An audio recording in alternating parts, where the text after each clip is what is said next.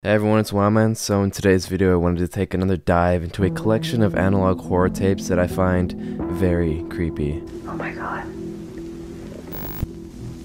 I found it. One video in particular that really freaked me out is about a door within a home. The video warning you not to look for the door, but of course the person in the video looks for it, and what happens after they find it is very disturbing.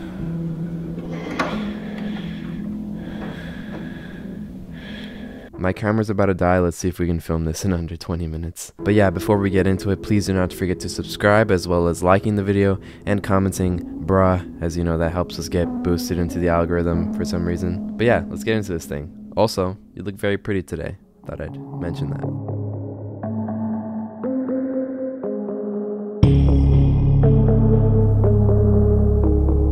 The first piece of analog horror I wanted to show you guys is a video called Christ the Redeemer. The video begins and we're shown this tape that is supposed to be intended for Bible study.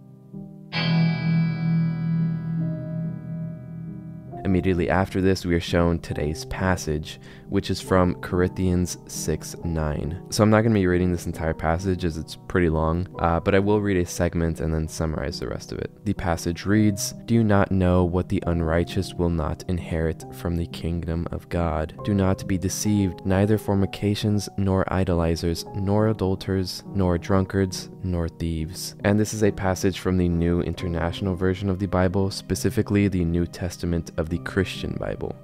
I know that's like a mouthful, but essentially it's saying that people who do the following will not be let inside of the kingdom of God. But ending this off by saying, "But you were washed, but you were sacrificed, but you were justified in the same of the Lord Jesus and by the Spirit of God." This whole thing essentially meaning that to be a follower of Christ is to be imperfect. So already establishing this very heavy Christian theme, the video continues.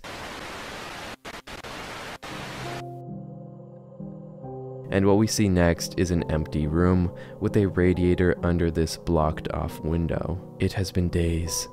I can still see him in the sky, because upon looking out into the night sky, we can see a figure floating, a figure resembling that of Christ.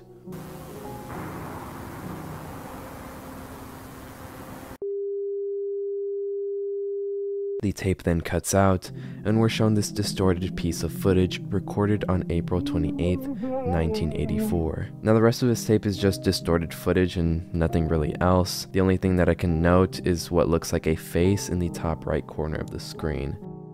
But besides that, it's kind of just this staticky frame for the rest of the video and nothing else happens.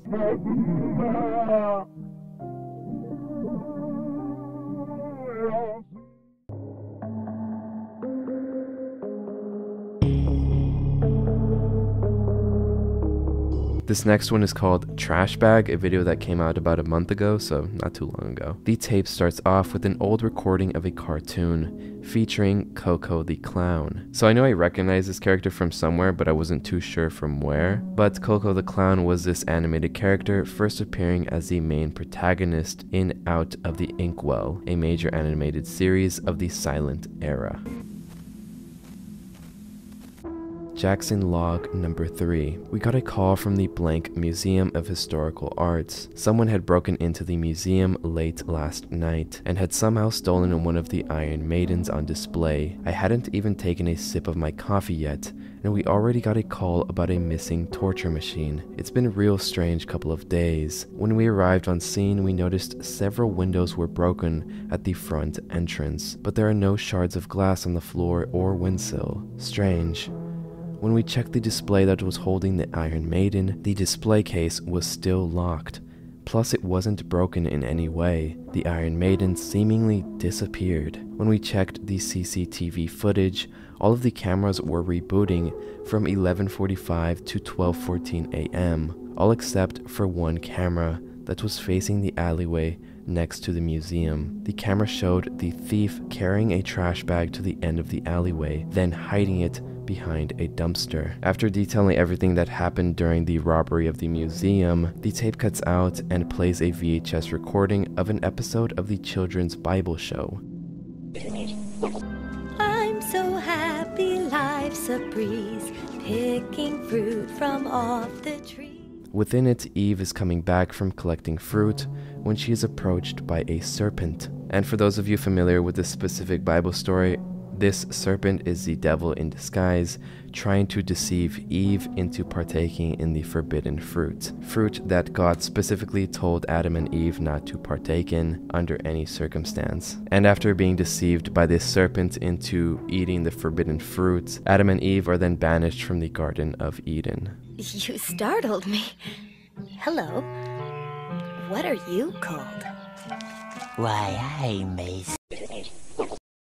When we investigated the alleyway, we found a note under the camera that was facing the alley. I hope you enjoy the present I left for you behind the dumpster. Signed, but it never tells us who signs it and instead shows us the serpent from earlier.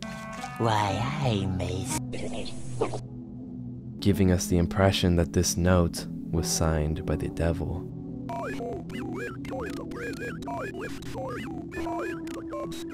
Serpent.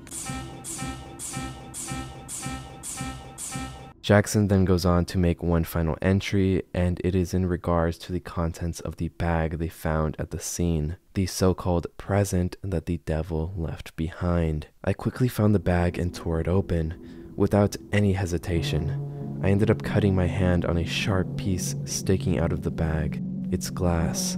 The bag was full of the glass from the broken windows, and right on top of the pile of glass was a photo with writing on it. This was the photo, and the photo that's shown to us is a picture of a child with his face covered in blood. He has a hostage. My partner Carter snatched the photo out of my hand. His face turned pale. The boy in the photo is Caden Dust, the son of my partner, Carter Dust. We will get your son back, I assure you.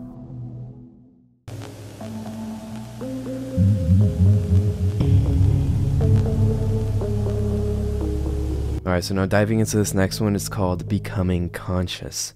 In this next one, it covers what it's like to finally become conscious and what to do after that happens to you. Welcome to your first day being conscious. Consciousness arrives at different times for all humans, so do not be worried if you have become conscious earlier than others. The video goes on to detail that there are certain steps to follow in order to live a good life. Since you're no longer on autopilot mode, you're gonna need to learn how to live a conscious life. The first step is self-care.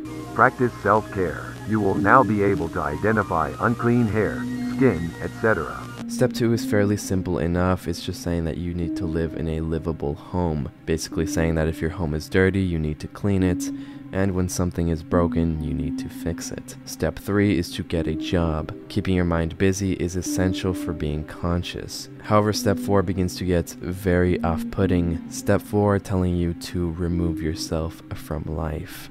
Real jobs include, but are not limited to, retail, architecture, and accounting. Step 4. Kill. Avoid overthinking.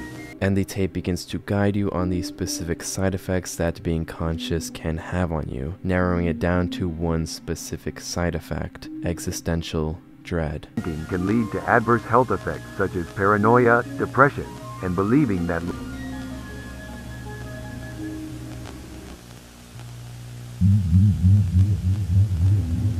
The video continues and then shows us this distorted footage of children riding a swing set. existential dread, existential.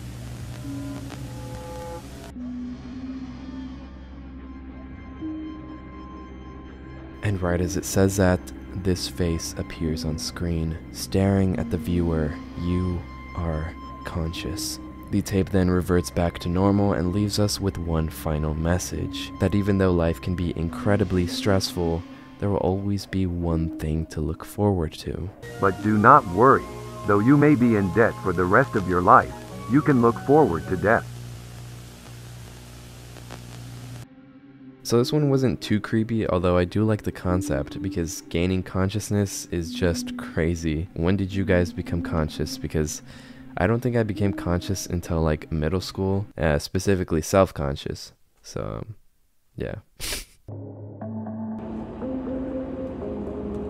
Whoa, dude, what is that? What the fuck? Alright, so this next one is called Floaters. And as the video begins, we're shown two people trying to find out what is in the sky. Whoa, whoa. Dude, what is that? What the fuck? I think that's a person. Dude, there's 3 of them. Dude, what the fuck is going on, man? And eventually they see a whole swarm of whatever that is coming their way. The tape then cuts into an informational video on this phenomenon. If a person nearby experiences dizziness or a sensation of weightlessness, you should immediately retreat as far away from the person as possible. And within the tape, it details how authorities have no clue as to why people are just randomly starting to float, although they do know that it does affect larger groups of people easier. Larger populations seem to trigger the floating more than smaller gatherings, implying the phenomenon can be transmitted like an infection. Then detailing how the virus is only affecting humans, no other creature is suffering from this very strange phenomenon. But what is also very odd is that the heights of the people floating vary drastically. Some people floating as high as 200 feet, while some are only floating a few feet off the ground. And perhaps the creepiest part of this entire segment is that it says that people who have begun floating appear to be unconscious. They appear to be in a comatose state. Although on a few occasions, floaters have been documented muttering incoherent words. The video ending by saying that there is nothing that can be done at this time. The only option, as of now, is to avoid floaters at all costs. Now this one isn't particularly super disturbing or creeping either, but it is kind of unsettling. Thousands of people have just randomly started floating into the sky with no answers as to why. I also do appreciate the voice acting in this one, as opposed to just like a robot reading these lines. I did like this one though.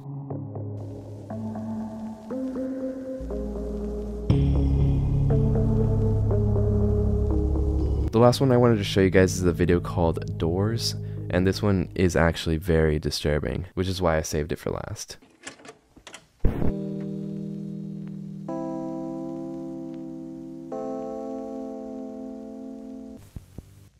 The video starts and immediately tells you to turn off your lights and put your headphones on. So I'll just wait for a second. I actually have a watch. Sometimes I do this and I don't have a watch. Alright, you do both of those things? Alright, let's go.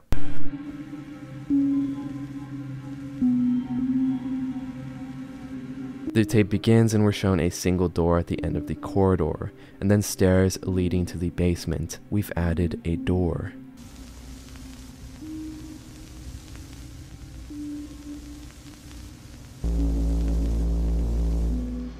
Do not try and find the door. If you search for too long, your house may begin to look unfamiliar. It is easy to become lost. And right after this, we're shown someone standing at the staircases from earlier.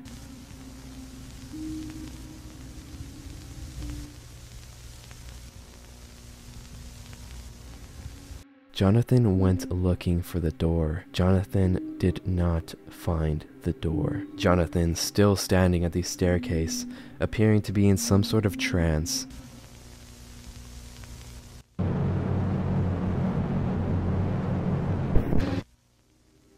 The tape then switches to a person named Audrey, who is under the impression that they found the door, even though they were warned not to look for it. Oh my god. I found it. Audrey tries the handle, but banging can be heard from the other side.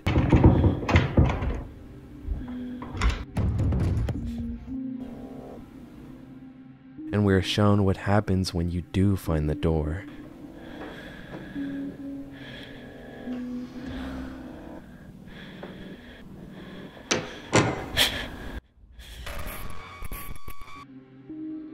Do not try and find the door. It will find you. It is here. And we're finally shown what happens to you when you actually do find the door. And perhaps the scariest thing about this entire video plays before us, because Audrey makes her way inside of this room, staring at the viewer. Her face has changed, and now appears to be under the control of someone or something else. Audrey slowly making her way to the screen, and then the tape cuts out.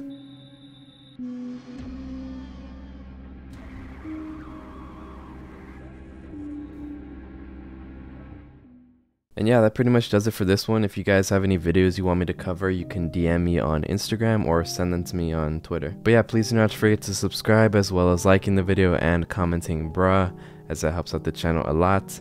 Also check out the Patreon if you do feel so inclined.